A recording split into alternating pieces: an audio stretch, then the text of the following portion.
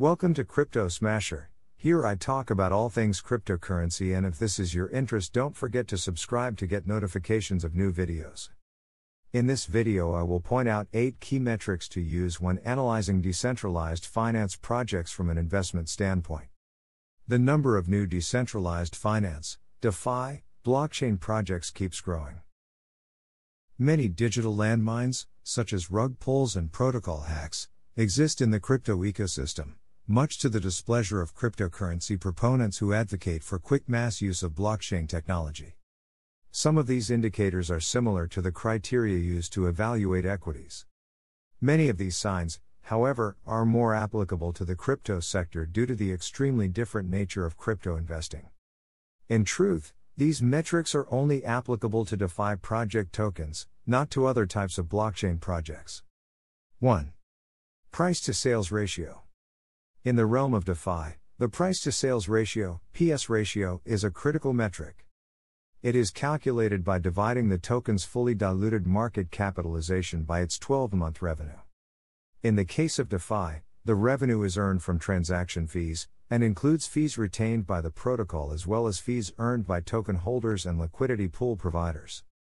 A PS ratio of 1 to 2 is regarded as decent in traditional stock investment, while a ratio of less than 1 is considered exceptional. Given the DeFi industry's youth and quick evolution, these standard rules of thumb may not be very useful. Instead, the ideal application of the PS ratio is to compare a number of DeFi tokens using this metric. With the comparative approach, you may use revenues for time periods other than the normally applied 12-month period. For example, you may use the last 6-month revenues for the tokens you compare in the denominator of the ratio. This is useful due to many newer DeFi projects being less than a year old. However, the shorter periods may not be as reliable as the default 12-month period and are, often, only a trade-off measure due to the need to evaluate newer tokens. 2. Look for steady increases in total value locked. A second metric to look at when assessing the overall strength of a project is the sum of all assets deposited on the protocol, otherwise known as the total value locked, TVL. For example, data from DeFi Llama shows that the total value locked on the DeFi protocol DeFi chain, DeFi, has been rising lately following a major protocol upgrade, with the TVL hitting new all-time highs on several days so far in December. This signals that momentum and interest in the project are increasing. Protocols with a higher TVL tend to be more secure and trusted by the community, while projects that rank lower on the list generally carry more risk and tend to have less active communities. TVL by itself is a great measure of a protocol's popularity. However, by concentrating on this metric alone, you may miss out on smaller but still promising DeFi projects. The TVL ratio is a measure derived by dividing the market cap of a token by its TVL. This indicator helps you identify smaller DeFi platforms that are performing well and potentially promising from an investment point of view. A smaller TVL ratio is often preferable. It indicates a protocol that might be undervalued and worth investing in. 3. Annual yield from staking. Staking liquidity pools on DeFi platforms can be a good way to make money as an investor. The yields provided by DeFi methods can vary dramatically. The yield produced via LP staking is a crucial metric to keep track of. Given the volatility of many DeFi protocols, it is best to look at the annual, rather than shorter-term, yields. Naturally, as the popularity of a protocol rises, yields are likely to decrease. The best yields are often found among smaller but confidently growing projects. Thus, annual yield can be a great way to identify promising and currently undervalued DeFi tokens. 4. Token supply on centralized exchanges. While DeFi tokens are all about decentralization, paying attention to the total supply of a token on centralized exchanges, CEXs, is useful for investment analysis. A large amount of tokens held at centralized exchanges may indicate a potential large-scale sell-off. Such sell-offs often result in the destabilization of the token. Therefore, watching out for these signs is an important due diligence step in your analysis. It must be stressed that a large supply on centralized exchanges is not necessarily a guaranteed whale action waiting to happen. Using token supply as an indicator should only be a part of your research into the token, along with the other metrics discussed in this video. 5. Token movements on centralized exchanges. In addition to watching out for token supply, it pays to research recent token balance movements on centralized exchanges. This metric can provide additional intelligence into a potential whale action in the making. Token balances alone may not reveal a recent large-scale wave of withdrawals from exchange wallets. Looking at recent movements of the token may uncover substantial withdrawals with the purpose of holding on to large amounts of the token. Such large-scale actions may also indicate a future whale action that might negatively affect the token's stability or supply. While both the token balances and the token movements are useful metrics, it is important to keep them in perspective.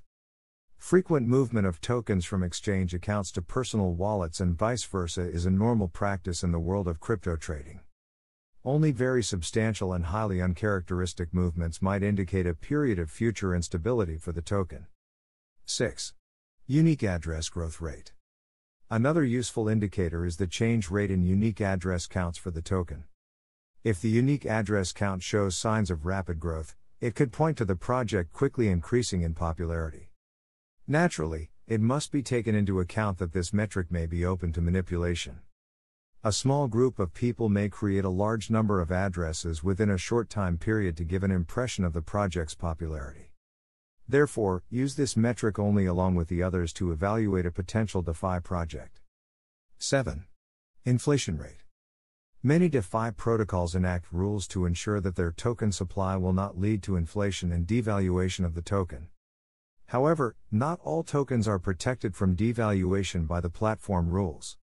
In some cases, the mechanism behind maintaining a limited supply of the token is unclear, or not even coherently specified by the project. When researching a DeFi protocol, it is important to look at the token's increase in supply and inflation rate. Tokens with a tendency to demonstrate high inflation rates in the past may be best to avoid. 8. Project documentation completeness. Perhaps due to the mostly unregulated nature of DeFi, many projects with poorly documented details of their protocols have been launched. However, this has not stopped a lot of people from sinking their funds into these projects. When evaluating a DeFi project, a key indicator is the level of detail about the protocol provided to the public and potential investors. As a minimum, a project should have a white paper explaining the protocol's processes and tokenomics in detail. The governance mechanism and voting rights afforded to the token holders should also be clearly outlined. For example, what happens if your funds are lost by the protocol due to a security breach? Are you compensated? Do you have to wait for the platform users to vote on a potential compensation for you? Pay attention to these key details while looking through the project's white paper, website, and social media announcements. Though not a financial or operational metric, the completeness of project documentation is a vital indicator to take into consideration. Conclusion. Researching an investment-worthy DeFi project may involve looking at a myriad of factors. However, the indicators outlined in this video should serve as the core set you can focus on. Among the covered indicators, the key ones are the PS ratio, TVL, and TVL ratio. However, disregarding the other indicators and only concentrating on these three may lead to missing out on important pieces of intelligence. For example, even the best PS and TVL ratio numbers will not give you an indication of a possible whale action with a potential to destabilize the token. You may only get a sense of such a scenario by looking at the token supply and token balance movements at centralized exchanges. In addition to the financial and operational indicators, take into account the DeFi project's clarity and completeness of documentation. Even the best performing protocol may not be worth the risk of investing in if your rights as a token holder are not clearly specified or you are not certain about the process of earning the LP staking interest. Thanks for your time, and I hope you found this video informative. Don't forget to like, share, and also subscribe to stay informed of new videos.